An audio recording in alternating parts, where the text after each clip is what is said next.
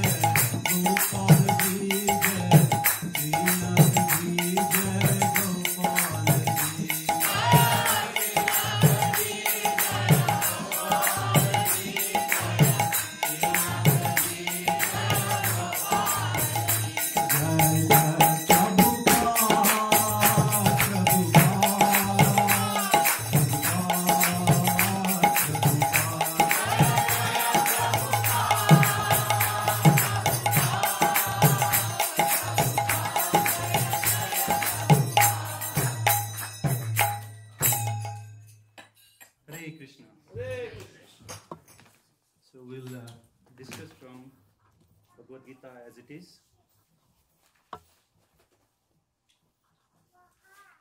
Chapter number 6, verse number 5. So we'll chant the verse and the translation responsively. So please repeat after me, one line at a time. Uddharedhatmanatmanam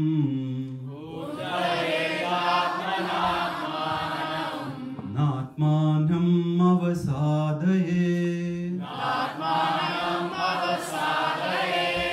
Atmaiva hi atmano bandhu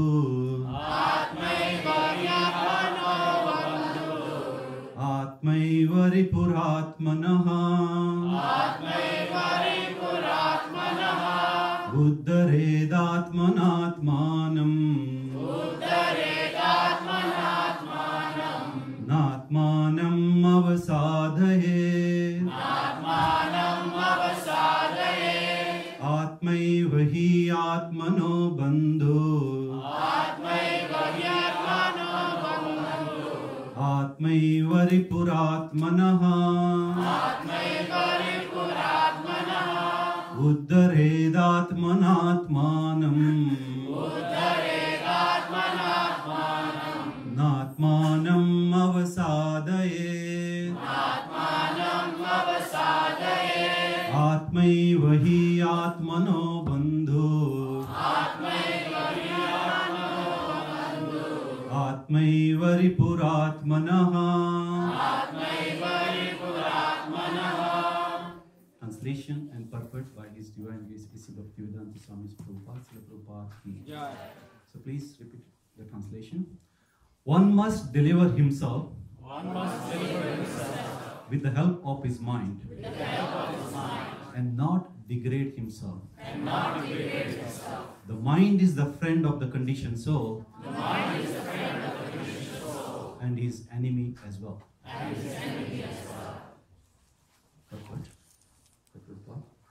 The word Atma denotes body, mind and soul depending upon different circumstances.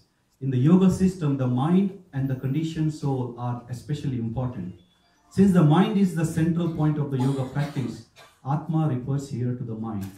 The purpose of the yoga system is to control the mind and to draw it away from attachment to sense object. It is stressed herein that the mind must be so trained that it can deliver the conditioned soul from the mire of nescience. In material existence, one is subjected to the influence of the mind and the senses. In fact, the pure soul is entangled in the material world because the mind is involved with the false ego, which desires to lord over material nature. Therefore, the mind should be trained so that it will not be attracted by the glitter of material nature. And in this way, the conditioned soul may be saved. One should not degrade oneself by attraction to sense objects. The more one is attracted by sense object, the more one becomes entangled in material existence. The best way to disentangle oneself is to always engage the mind in Krishna consciousness. The word he is used for emphasizing this point, that one must do this. It is also said, for man, mind is the cause of bondage and mind is the cause of liberation. Mind absorbed in sense object is the cause of bondage, and mind detached from the sense object is the cause of liberation. Therefore, the mind which is always engaged in Krishna consciousness is the cause of supreme liberation. Om Ajnanatimirandasya Jnananjana Shalakaya Chakshurunmilitam Mena Tasmai Sri Gurave Namaha. Sri Chaitanya Manobhishtam Sthapitam Yena Bhutale Swayam Rupa Kadamayam Dadati Swapadantikam Vancha Kalpatarubhyasya Kripa Sindhubhya Evacha Patithanam Pavanebhyo Vaishnavebhyo Namo Namaha. Sri Krishna Chaitanya Prabhu Nityananda Sri Advaita Gadadhar Srivasadi Gaura Bhaktavinda. Hare Krishna, Krishna Krishna, Hare Hare, Hare Rama, Rama Rama, Hare Hare. One must deliver himself with the help of his mind and not degrade himself. The mind is the friend of the conditioned soul and his enemy as well. Hare Krishna. So quite a serious topic, right? So this particular verse, very important verse, comes from the 6th chapter of Bhagavad-Gita, which is entitled Dhyana Yoga. In this chapter, Lord Krishna explains about the eightfold yoga system. Unfortunately, in the West, the yoga is synonymous to the physical exercise, right? But the word yoga has a very deep meaning. The yoga means to connect ourselves to something higher, something spiritual, something, like better than what is in the material world. And to do that connection, we cannot do that connection at a bodily level, physical level. It has to happen at a mental level, or the level of the mind. And that's what Krishna is talking in this 6th chapter of Bhagavad-Gita. Now, to connect ourselves to the spiritual world, we have to get our physical body fit first. Because if your physical body is not fit, then you can't do any yoga. So this eightfold yoga system, what Krishna is speaking, the first 4 steps are meant to keep our physical body fit. And those steps are known as Yam, Niyam, Asana, and Pranayama. So Yam and Niyam means following the rules and regulations. And what are those rules and regulations? There are many of them. No meat eating, no gambling, no illicit relationship, no intoxication. Be truthful, be honest, clean, cleanliness. These are all part of the Yam and Niyam. And once we follow Yam and Niyam, now we are ready for exercise. That is known as Asana. And once we do the exercise, properly body is fit, then we can do the Pranayama, which is a breathing exercise. So by doing these 4 steps, it means we have a prerequisite for yoga system. Now, imagine if the yoga studios, which are there all over the world, right? If they try to enforce Yam and Niyam before somebody does exercise, most yoga studios will go out of business, right? Because nobody wants to follow Yam and Niyam. But unless one follows the rules and regulation, even if you do physical exercise, it doesn't have much benefit. You might get little benefit, but the real benefit you cannot get even at a material level. So following Yam, Niyam, and then Pranayam and Asana and Pranayam is the critical. So most yoga studios, they are at this first 4 step of the Ashtanga Yoga. If you look at the dietitians, nutritionalists, they follow in the category of Yam and Niyam. They try to control your diet and everything. If you look at the yoga instructor, physical exercise instructor, they come under the 3 and 4, which is Asana and Pranayama. Now, once you are ready with the physical body, now the real yoga starts, which is to get our mind ready for the yoga system. So, the first step, the 5th step, which is now to control the mind, is known as Pratyahar. Pratyahar means to empty out our mind. Since time immemorial, we have built a lot of toxic, rubbish things within our mind. Now we need to empty out that first. Suppose if you want to renovate your home, what do you do first thing? You get all your furniture out, all your drugs out, carpet out, window treatment out, put it on a garage sale, right? Get it out of the home first. So same way, this Pratyaharam is get all our thoughts out. Now the mind is empty. Now the mind, can you keep it empty? No, because idle mind is devil's workshop. So you have to fill in something, you have to buy new furniture, new rugs, right? So you go for shopping and you look for something good furniture or good rugs. Same way, now you bring the good thoughts, good instruction in your mind. And that is known as the 6th step, which is known as Dharana. Dharayate means to bring some good thoughts within your mind. Alright, now you brought the good thoughts within your mind, like you brought the good furniture within your house. Now, what are you going to do?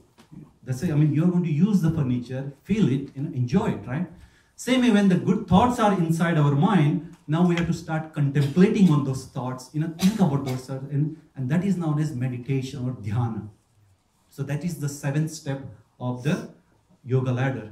And the last step is the perfection of meditation or perfection of dhyana, which is known as samadhi, or sometimes it's referred to as turiya. That is the complete absorption in a particular thought when you are not aware of anything which is happening around you. You are completely oblivious to whatever happens around you. If you remember Parikshit Maharaj, when he went to the hermitage of the great sage Shyamkund Rishi was in trance. He didn't even get up to welcome the king Parikshit Maharaj. Why? Because Shyamkund Rishi was in samadhi, or in complete trance. He was connected at a level of mind, he was connected to the Supreme. So that is the last step of the Ashtanga Yoga. And that's what Krishna explains.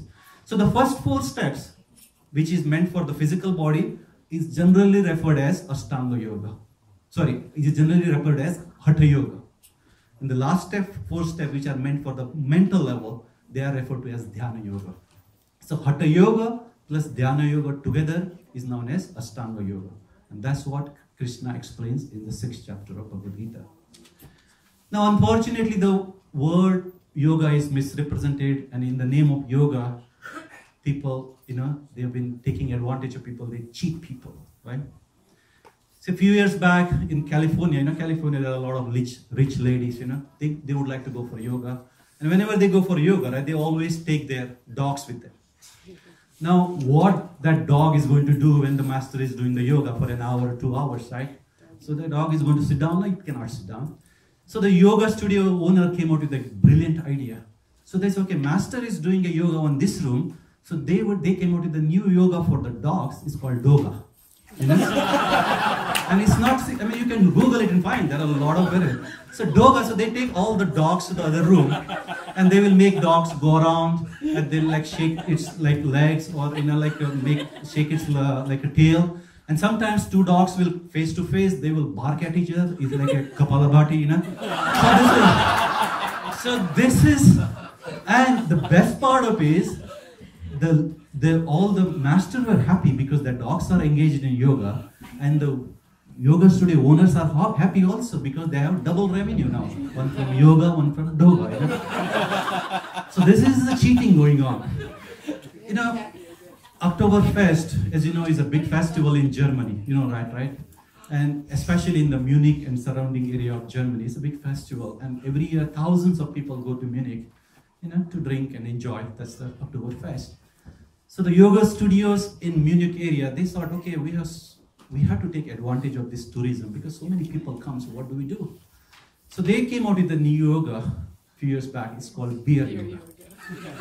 And sometimes they advertise as yoga on tap, So, what they do is whenever you go to this studio, they immediately give you a bottle of beer, of course, local beer. And then you hold that bottle and do exercise. You have to balance the bottle, and in between the instructor will say, take a sip. So you keep doing that for an hour or 2, and after 2 hours, everyone is in samadhi. So, of course, it's a different type of samadhi. But people like it, and now they're bringing that whole beer yoga in America also. So this is the type of cheating going on in the market. But what Krishna is explaining is something totally different.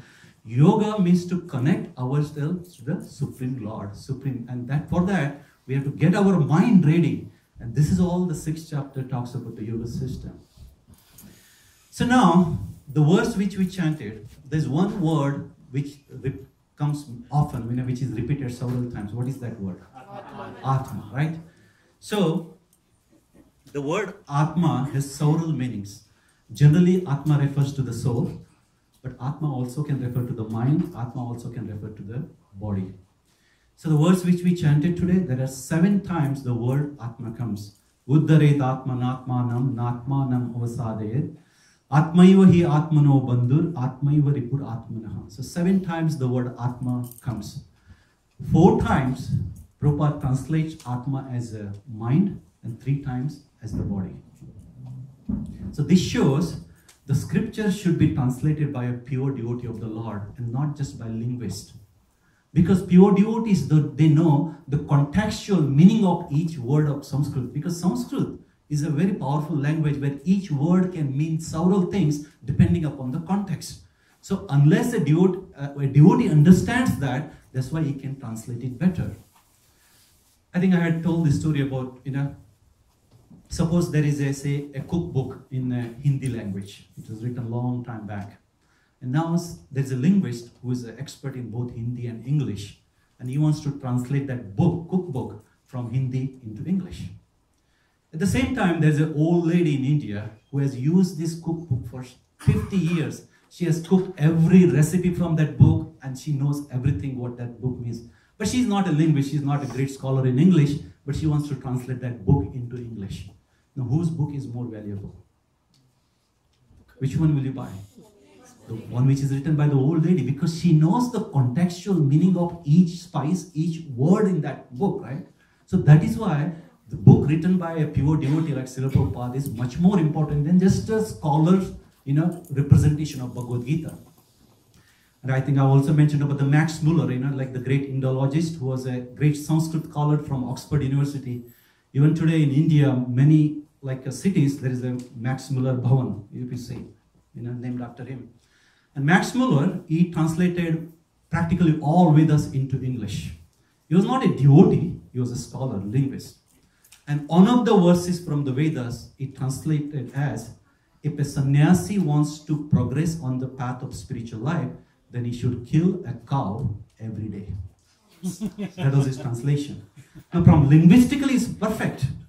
But from a cultural point of view, it was a disaster. What does it mean? Because the word which was used in that verse was go. Go means cow and go means senses. So what that verse was trying to say is, if a sannyasi wants to progress on the path of spiritual, he should kill his senses. It means he should control his senses on a daily basis. But because it was translated by a linguist, it was a complete disaster. So today's verse also, if it was translated by a linguist, how we would have translated, right? Mind should elevate by soul should elevate by the soul should not degrade by the soul is the greatest friend of the soul, and soul is the biggest enemy of the soul. And what does it mean? It doesn't mean anything, right? So that's why the important is that the pure devotee's translation, which we should accept. Now, in this verse, Krishna says, one must deliver himself with the help of his mind and not degrade himself. The mind is the best friend of the conditioned soul and the worst enemy as well. Now, is the mind a friend or enemy or frenemy? Friend and enemy, like sometimes in the Bond movie, some lady will be there who acts like a friend, but she's a spy, like a frenemy, So what is mind is? Mind is a frenemy, enemy or friend, right? So actually, mind is like an instrument. And instrument is a friend or an enemy, depends upon who is handling it. For example, if you have a knife, now you give it to the chef's hand, then a knife is a great friend. It can cut vegetables in 5 minutes and you can cook. But the same knife, if you give it to the child's hand, is a disaster, right? It can it can hurt the child and also everyone who is around him. Why? Because knife itself is not an enemy or the friend, is the person who is operating it, or person who is handling it. Similarly, the mind is also like that. The mind is a friend or enemy, Krishna says, depends upon us who is operating it. Another example is car or a vehicle. All of us have a vehicle, right? Now, is it a friend or enemy? Again, depends who is driving it. Right? It can be friend if it is in a good hands. It can be enemy if it is in wrong hands. So the mind itself is not a friend or enemy. It depends upon us. So in this verse, Krishna says your mind can be your best friend or your worst enemy. Krishna doesn't say just the enemy. He says worst enemy. Now, why mind is the worst enemy? Think about it. Now, if you have an enemy in this world, what can that enemy do to you? He might steal your money. He can create some damage to your house, or he can damage your reputation, or he can do something. The worst thing the enemy can do to you is he can kill you, right? Now, once he kills you, now there is no more relation between you and the enemy. Because now you are going through the transmigration process, and then you have a new body, and the person who killed your enemy, now he suffers his karmic reactions, and he has a transmigration process through the animal life and everything. But you are not going to come face to face again. That's it. That's the end of enemy, right? Enmity. Think about the mind. The mind, if it is an enemy in this life, it's going to instruct you wrong, it's going to guide you wrong, and it's going to torture you all your life, and it's to the point that mind is going to kill you this life. Now, is that over? No, because when we die, we give up our physical body, gross body, which is made out of earth, water, fire, and ether. We don't give up mind, intelligence, and ego.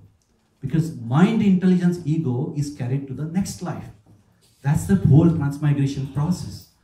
Of course, the material nature formats that mind for the new life, but still the impressions from this life is still on the mind. And that is generally referred to as kutam. And because of this impression, even in next life, because you are carrying the same mind, it will again start torturing you and guide you wrong. And again it will kill you. So mind is not killing just one life, but it's going to kill you life after life. So is there any enemy like that in this world? No, that's why mind is considered as the worst enemy. Now at the same time, Krishna says mind can be your best friend. Why? Suppose if you have a friend, what can your friend do to you? He can probably lend you some money, he can give you some advice, he can help you in something. That's it, right? Beyond, he cannot take care of your birth, old age, disease and death. No, that's pretty much what he can do. But if mind is the best friend, he can liberate you from this cycle of birth, death, old age, disease, death. And he can put you on a platform where you can always be happy, always in blissful mood, ananda. So no other friend can do this to you. That's why mind is considered the best friend. So again, it depends upon whether we want to make it the best friend or the best, worst enemy. Now the question comes, all right, mind can be a friend or enemy, right? Now how can we make mind as our friend? How can we start friendship with the mind, right? If you see Bhagavad-Gita verses, there is one thing Krishna repeatedly tells in several verses, especially in some of the important verses in Bhagavad-Gita, that Mahi Arpita Mano Buddhi. And you can check. So many verses he says that. Mahi Arpita Mano Buddhi. It means you engage your mind and intelligence in the service of Krishna so that mind can be your friend. Now, mind is full of desires. Mind is a function of sankalpa, vikalpa, like it accepts and rejects all the time. But it's accepting and rejecting also is part of mind's desire. And intelligence is always discriminates. This is good, this is bad, this is right, this is wrong. And Krishna is saying repeatedly in Bhagavad Gita, you engage your faculty of desires and faculty of discrimination in his service. That way, mind can be your friend, right? Now, what does it mean to offer our mind to Krishna? If I had to offer flowers to Krishna, I can see it, I can feel it, I can offer it, right? If I had to offer like a money also, I can offer it. But what does it mean to offer our mind to Krishna? Mind is more subtle than the empty space. Come on. So how can you offer the mind to Krishna? It says if you have to offer your mind to Krishna, it means you have to offer what is inside your mind. The problem is what is inside our mind. We don't even know that also. Mind is subtle, then what is inside the mind? Say you want to offer a sugar or rice to the Lord, right? Sometimes people bring sugar or rice. Now you want to offer it. Now you buy a bag of sugar or rice and offer it. Now what did you offer? Did you offer rice or the bag? Rice and the bag. Both you offer, right? Your intention is to offer the rice, but bag also comes along with that. So mind is like this container, actually, like a bag. And what is inside the mind is our emotions. So when Krishna says you offer your mind, we offer our emotions to Krishna. All of us have emotions. I like someone. I like certain food. I like to smell something. I like to see something. I like to hear something. I like to, all these emotions we have. So Krishna says that you engage your emotions in his service. That way mind, so that is same as offering your mind to Krishna. Now the problem is, can we offer all our emotions to Krishna? Like I like to eat something which is not prescribed. Can I offer that to Krishna? No. All our emotions cannot be offered to Krishna. For that, intelligence is required what to offer and what not to offer. That's why Krishna says, Mahi Arpita, Mano and Buddhi also.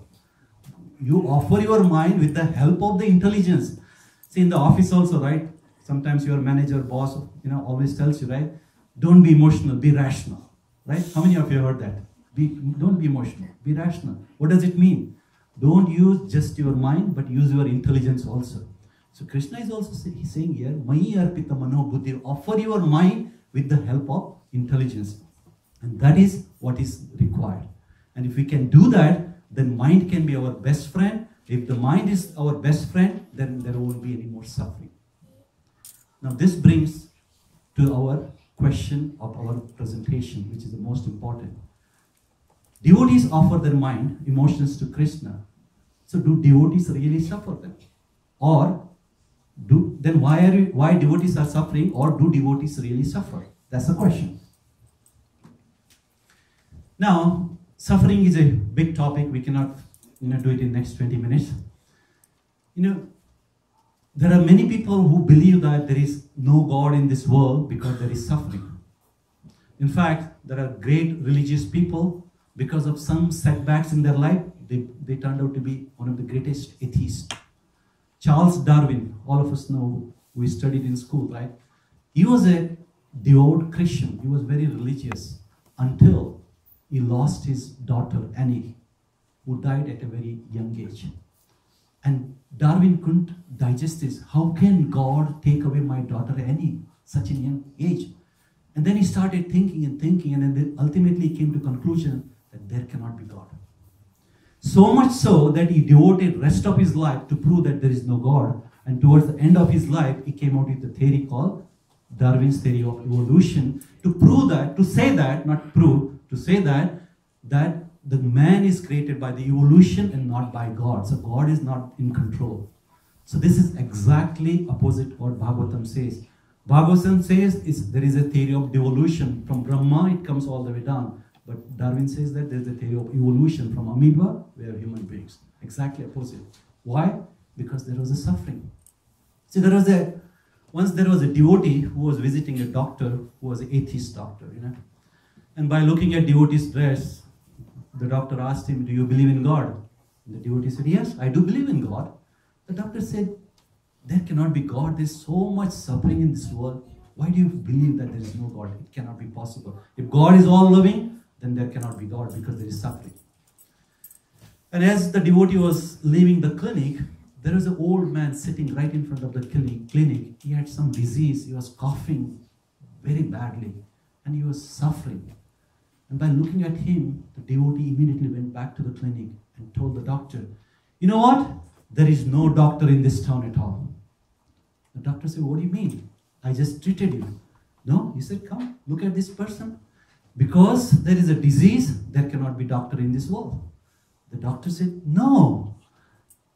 He has a disease, but he has not come to me. That's why he is suffering. If he comes to me, I would have cured, right? The disease. And the devotee said, that's exactly the point is. People are suffering because they are not going to the God. People are suffering in this world because they are not following the will of the God. And that's why there is suffering. If they follow the will, then there is no suffering. So, devotees always follow the will of the Lord. So then why there is suffering? What so-called suffering for the devotees, right? See, for that we have to understand what is suffering. Why there is a root cause of the suffering. From a practical perspective, what is the cause for the suffering? If you analyze it in detail, you'll understand that attachment is the cause of suffering. Of course, attachment comes from the avidya or the ignorance. Kunti Maharani says that avidya kama kama vi. That because of ignorance, there is attachment, and because of attachment, there is a suffering. Now, attachment, from our perspective, attachment is the cause of suffering. Now, how attachment is the cause of suffering, right? Just take an example. Say there is some game going on in the field. Like Super Bowl, 2 weeks back, right? There is Patriots against Falcons. They're playing finals. Now, when the game was over, there are many people who felt miserable and suffered, right? And there are many people who felt happy and joyful. And there was a third category, for them it didn't matter at all. And probably that's the category who came for the Sunday feast. Right? It didn't matter. Now what's the difference? Same way if we are going to India, right? Cricket is the biggest sports. And if suppose India is playing against like one of its main rival, and if India loses, the whole country is in mourning, They like really in depression. Now, if an American is visiting India at that time, now for him it doesn't matter. He's not suffering because he doesn't care for cricket. So what is creating the suffering? It's not the game or the events happening on the field cannot create the suffering. It's our emotional investment in that event. And Krishna explains this concept very well in the 13th chapter of Bhagavad-Gita. He says, Karya karana kartutve hetu prakritir uchyate. It says karya and karana, the cause and the effect. What is happening in this world? The ball is getting hit, somebody is splashing the water, somebody is dropping, like whatever is happening in this world is all happening in the realm of matter, material world. But Purushaha Sukha Dukkhanam, the living entity feels the happiness and distress. Why? Not because of the event itself, but bhoktratve hetu ruchyate. Because of the attachment to that event. That's simple. If don't have attachment, no suffering at all. Take another example. Say you have a car, brand new car, and you go to a mall, and as you are parking, somebody was backing up or somebody is opening the door, and there is a big scratch on your car. Of course you suffer, right? Oh, it's my car, hurt. It hurts you. Now after a month or a year, you sold that car. Now you are in the mall and this new owner with your old car is in the mall, is parking and somebody is hitting that car. Do you suffer at that time? No. What happened is the same car, same model, everything. You don't suffer. So what changed? Your emotional investment is not there. That's why there is no more suffering. So that's the key to understand whether when we say, do devotees really suffer? Devotees really don't suffer because there is no emotional investment in the material things. Devotees understand that I am the soul or Atma, I am not this body. In fact, this is the first instruction Krishna gives as soon as the Arjuna surrenders in the 2nd chapter, 7th verse. That's the first instruction. And since devotees do understand that, they do not have the emotional investment in the material body or material body related things. Devotees also have the suffering. They go through disease. Sometimes they have financial problems. Sometimes they have problems with the relationship, legal problems, so many problems. But they are all connected with the body. This way, and because they don't have an emotional investment in the body, they do not suffer. Now, of course, the word devotee is a broad term. That not everybody is at that final level, right? All of us are at a different stages, 5%, 10%, 15%, like that. So to the extent we have realized that we are not that body, not this body, to that extent we will not have emotional investment, and to that extent we will not suffer in this world because of any events. Now that doesn't mean devotees are careless, because if there's a disease, they do take care of it. If there's a legal problem, they have to take care of it. All these things have to be taken care of.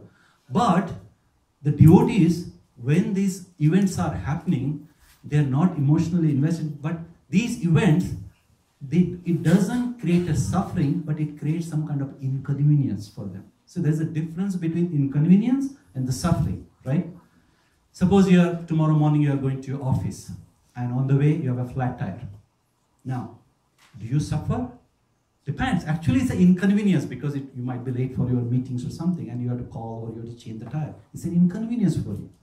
Now, day after tomorrow, you are driving to the office and you meet an accident, you fracture your leg. Now, is that suffering? Yes. Now, that's a suffering. Now, what's the difference between day 1 and day 2? Day 1, events happen not on your body, and day 2 happen on your body. So that's why day 1 is more of an inconvenience and day 2 is more of a suffering. So devotees, when they understand that I am not this body, Krishna says that in Bhagavad-Gita, Yantra Rudani Maya. Because we are living entities, Atma, soul, and we are driving this body called Yantra, or like made out of Maya, the illusory energy. And to the extent devotees understand that, then it's like for them any disease or legal problems or financial problems or relationship problems, it's like having a flat tire. Yes, it's an inconvenient, but it doesn't stop them. So they are concerned, but they are not worried about the problems. So that is the first thing we have to understand, is they do not have emotional investment. The second thing is, because they understand I'm not this body, I'm Atma, their actions, what they do, it doesn't create more suffering, right? Because they understand what is the real goal of life. In fact, if you see in a Bhakti Rasamrita Sindhu, Rupa Goswami says that when you understand that you are not this body and start practicing devotional service, the very first thing, the quality of the pure devotional service is kleshagni. That means it burns all your karma. So when the karmas are burnt, that means you have less suffering. So a devotee's suffering, you cannot say is same as non-devotee suffering. If you go to a hospital, for example, there are two patients. Patient 1 is suffering, patient 2 is also suffering. Patient 1, his disease is not diagnosed. So he is not under the care of a doctor. Patient 2, his disease is diagnosed and is under the care of a doctor. Now, patient 2, because he is following the rules and regulations prescribed by the doctor, his future prospectus is very bright. Whereas the patient 1, since he has no clue about the disease and he is not surrendered to any doctor, what happens is, he might do certain things, he might act few things in this world which might aggravate the disease. So devotees are under the shelter of a spiritual master. Devotees are under the shelter of a scriptures. That's why their future is much more brighter, and there won't be as much suffering as the non-devotees. So that's the point number 2. The third, there is a huge difference between attitude towards the problem for the devotees and non-devotees. Suppose you are in like New York City, you are standing right in front of Empire State Building, and the building looks so big, right? So many people, when they come across a problem in their life, they look at the problem like that. Oh my God, it's so big, right? So that's it. So, and then they go to Lord and they say, God, I have such a big problem. Please help. Actually, we should not tell God how big is our problem, but rather we should tell problem how big is our God, right? Think about it. Because, so now how can you minimize that, how can you look at the problem in a different way? Now you are in Manhattan, again in front of that Empire State Building, right? Now suddenly you have an opportunity to get on the chopper or helicopter or a plane. Now you rise to 30,000 feet level. Now how does that Empire State look like to you? It looks very tiny, right? Now what happened? You just elevated yourself to the higher level. So Krishna consciousness is actually lifts you at a mental level to higher level, a spiritual level. And when you are at that level, these material problems, you see them, but it doesn't bother, or you look at it in a different, your attitude towards the problem completely changes. You understand problems are there, but problems have a beginning and problems have an end. But I as the Atma or the soul, I can go beyond the problems because I'm eternal. I don't have a beginning and I don't have an end. So that is the attitude of devotees toward the problem. Because of this attitude, devotees don't suffer like the non-devotees.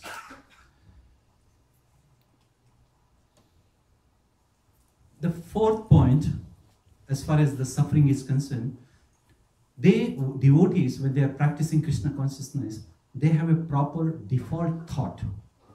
Now, what does default thought mean? See, if you are in the midst of a crisis or a problem, this problem sticks to your mind all the time. You keep thinking about your problem. It's like a rocking chair. You keep rocking and rocking for 1 hour. Where does the chair go? Sits right there. It doesn't go anywhere, right? So the problems, they stick to mind and it doesn't go away at all. But if you are practicing Krishna consciousness, and again, these problems, because it sticks to mind all the time, it actually like saps, it takes away all our energy. But if you are practicing Krishna consciousness seriously, then yes, you have taken care of your problems, but the default thought is not the problem, but Krishna consciousness. And that gives a huge relief for you, right?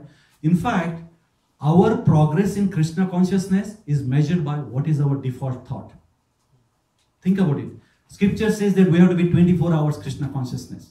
How is it possible? Yes, we might do like 2 hours of chanting, maybe some reading and deity worship. Maximum 3 hours we can focus on Krishna, like where.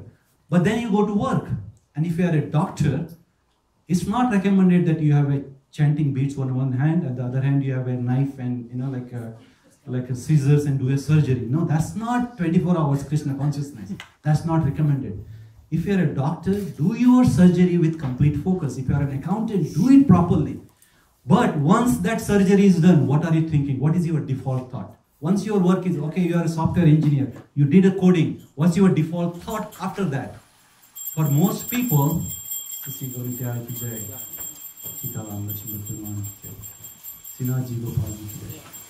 for most people, once the work is done, the default thought is, whom should I meet, where should I go, what should I drink, how should I make more money? You know, that's the default thought. But if you are in Krishna consciousness, your default thought becomes, okay, what should I read now? How should I chant? Should I chant more round? Should I go to and talk to some devotees? You know, like these are our default thoughts. Even when you get inside the car immediately from the work, immediately you feel like turning on some lecture or the kirtan. Why? Because that's our default thought. And to the extent Krishna consciousness is our default thought, to that extent we can say that we have advanced. So default thought is the most important in our life. So if you look at all these 4 points, they are all at the level of mind, mental level. And if we make mind as our friend, then we won't suffer in this world. And mind will help us to liberate us from this world. So the controlling the mind is the most critical piece of our life. And that is why Srila Prabhupada came here 50 years ago. He gave a simple process.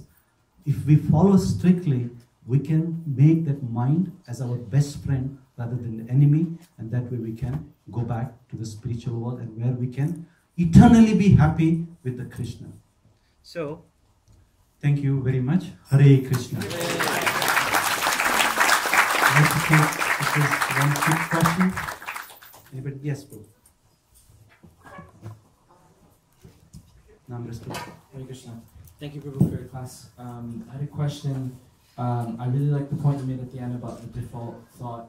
But I find that that it's difficult to keep that default thought like all the time, because, like, for example, like on a Friday night, like Friday after work or something, your default thought, at least mine, isn't like something really super Krishna conscious, because it's kind of like an enjoying propensity because you're off work and you're just, you know, the week is over. So my question is, how do we consistently keep the default thought to be? Yeah, that's a good point. If you look at it again, yes, after Friday you worked very hard and you want to, you know, enjoy, like you want to have some relaxation time. But again, emotions. No, now you have emotions. Right now you want to share that emotion with others. You want to relax. But the thing is that also you want to have some recreation or something. If we can do that under the purview of Krishna consciousness, that can be your default thought. All of us have a bhakti raksha, right? Many of us have a bhakti raksha. That's actually default thought. Because Fridays we go, and do we enjoy? Yes, we have big prasadam and everything, right? And sometimes it goes till midnight and Mataji's cook like tea and coffee, you know, like a decaf coffee and everything. So it goes on for midnight.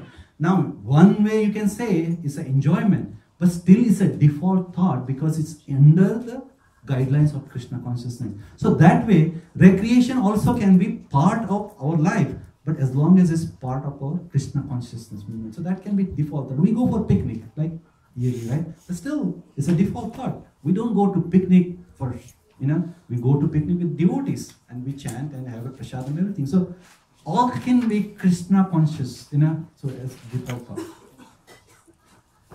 Any other question? Quick question? Yes? Yes, please. This whole concept of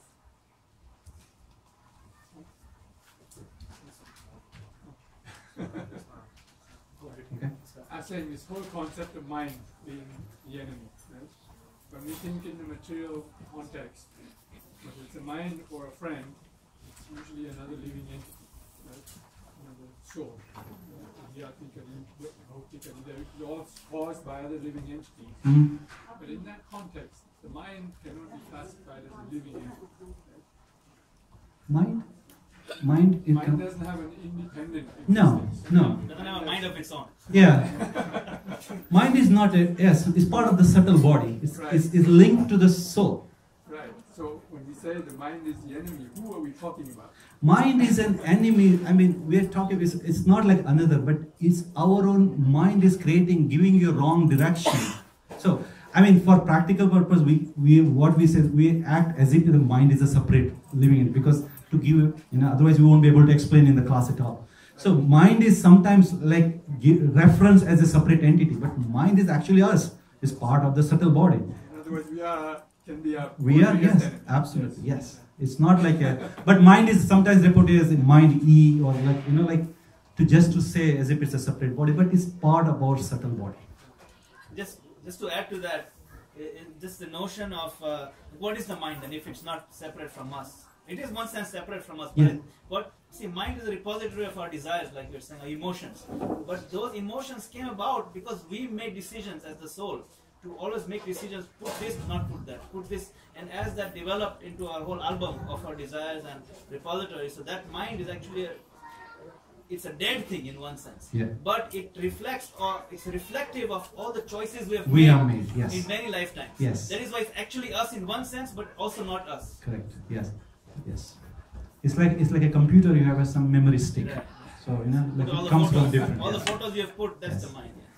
Thank you. Hare Krishna.